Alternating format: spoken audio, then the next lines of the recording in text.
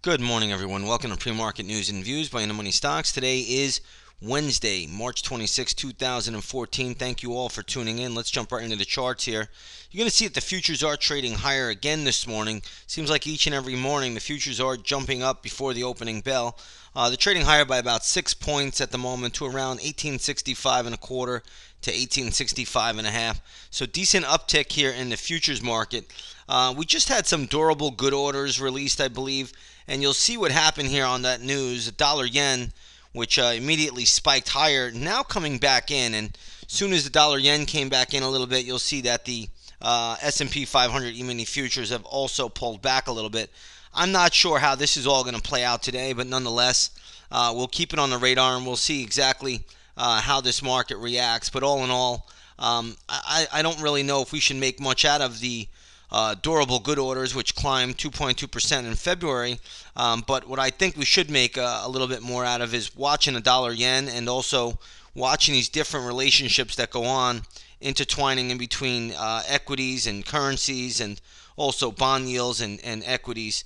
So I think that's more important if you ask me.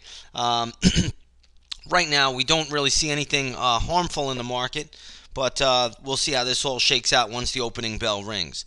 Let's get into some stocks here that are moving around this morning. We're going to start off with this company called Five Below. It looks like they reported earnings today. I guess the earnings were better than expected, or at least the market's perceiving it that way.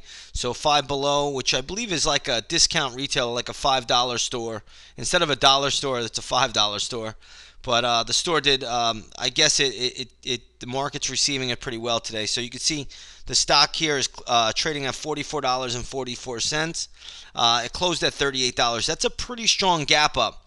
So this is one I'm reserving for the chat room today. We will look to take a trade in this one on the short side at some point. I do have some resistance points. They'll be posted up in the chat room at around 9 o'clock in the morning. So we're going to keep this one on the radar today for a gap play in the chat room. So if you want those, come on over to the chat room. That'll be posted up right around 9 o'clock in the morning. Next one we're going to look at here is MOV Group. This stock is gapping up pretty nicely as well. It closed at $42.03 yesterday. Now trading at $45.15. So this is, I believe, another earnings play.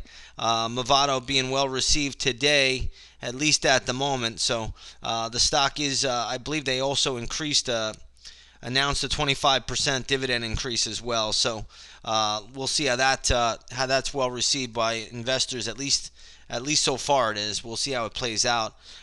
This is a hard one for me to really pinpoint a resistance level.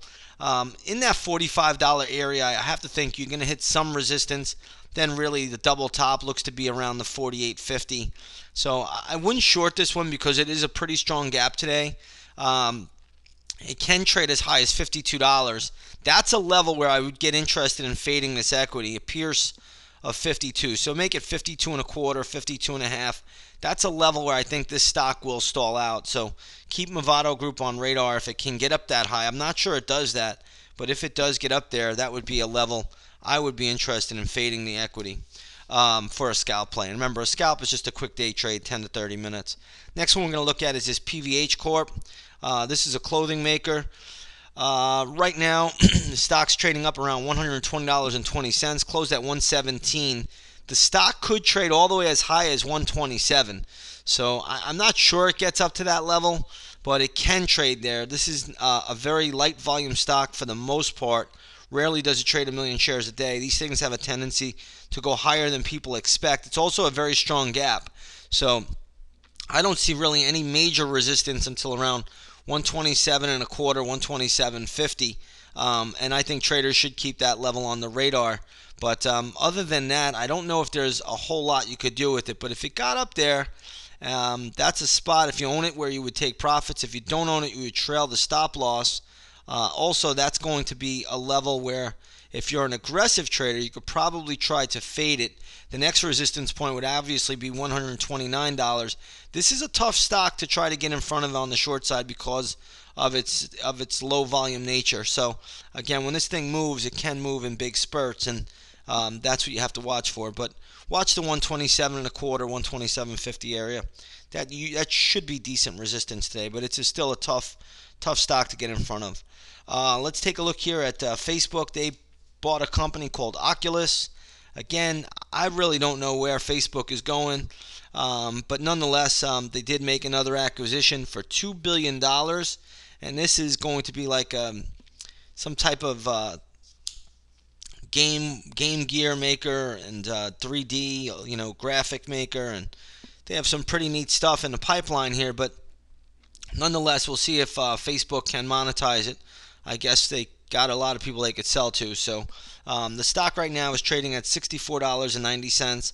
I'm ultimately expecting Facebook to go down to $62. So watch that level. If it gets there, you probably could see a small intraday bounce for a scalp. But I kind of expect Facebook to get down to $62 today. I'm really not seeing much there. Next one we're going to look at is Toyota Motor. What you're going to see here for Toyota is that the stock is up on some news that they're going to do a share buyback. I don't know if this is a smart move, buying shares up here at $108, but I guess it's better than buying them at $135 where the stock was trading last July. So nonetheless, the stock right now is pulling back a little bit off those highs. Did reach the 112 level. I guess Toyota could trade back higher. I don't really see any major resistance on the chart here till 116.50. When the stock gets to 116.50, if it gets there, that would be a spot where the stock will stall out. I'm not sure that's going to happen today. Let's take a look at Sotheby's. This one's in the news because it looks like activist investor Dan Loeb is suing the company. He's trying to get rid of their poison pill. This stock could be interesting today because this news right here could give it a little bit of a boost. I'm not sure if it will or it won't, but nonetheless, we'll see. Anytime these activist investors like Dan Loeb or Call Icon get involved, it usually is, it will move the stock a little bit. So again, I don't know if there's much downside to this one. I guess around the $42 level is a spot where there'll be a little bit of short-term support, and there also looks to be pretty good support around $40. So, this one could be a bounce candidate today, but we're going to have to see how it plays out once the opening bell rings and where it lands. But this one actually can be a bounce candidate today. Looking over at the oil market today, you do have light sweet crude trading higher by 52 cents to 99.70 a barrel. So oil continues to remain right underneath the $100 marker. Let's go to the USO, which is a good proxy for light sweet crude, and you'll see that's trading at $35.91. Can we make a lot out of it? Not really. Oil just continues to remain in this range-bound level. If it trades down to 34.60, that's your bounce play today for the USO. Other than that, there's not much I would do with oil personally. Let's take a look at gold. The gold market today. Gold has been bouncing around.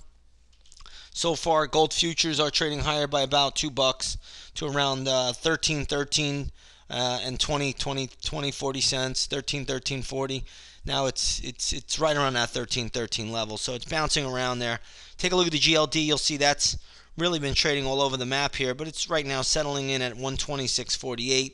Again, I would not rule out a little bit more downside in gold. I don't think there's a lot left to it, but I could not rule out a couple points lower in the GLD ultimately. But either way, gold is flat before the opening bell. I'm not sure how much we can make out of it, but nonetheless, I would not rule out a little bit more downside in gold before it does find another low. With that said, everybody, I'm going to leave it here today, short and sweet, and we'll see how this market plays out. But you got plenty of levels to work with, and there should be some pretty good action in the intraday stock chat, which will begin right around 9:25 this morning. With that said, everybody, have a great trading day, and we'll see you on the charts.